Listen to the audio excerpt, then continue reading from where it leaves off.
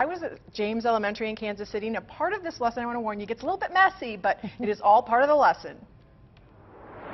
At lunchtime here at James Elementary, the focus is on the food.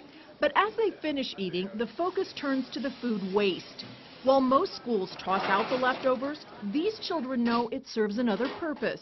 We take up a lot of space in our landfills with food.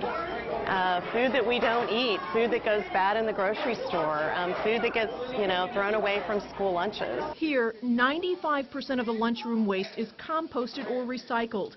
Kids call the compost flower food.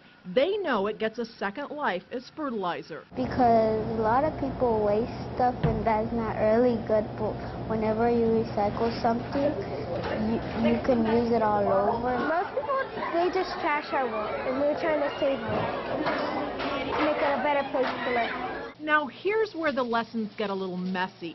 This is called a waste audit. Students look over all the food waste to visualize how much they're diverting from the landfill from just one lunch period. The majority of it goes to the compost pile. In the scheme of the world, it may be small, but to me it's really big, and to them it's really big. And for our community, it's huge. Now, last year, the 5 participating Missouri schools eliminated, get this, 21 tons of waste that would have gone to the landfill. Now, Wilson got grant money to cover all the costs, and she's getting a lot of interest, as you can imagine, from other schools about this. So we have links to more information on our website, KMBC.com.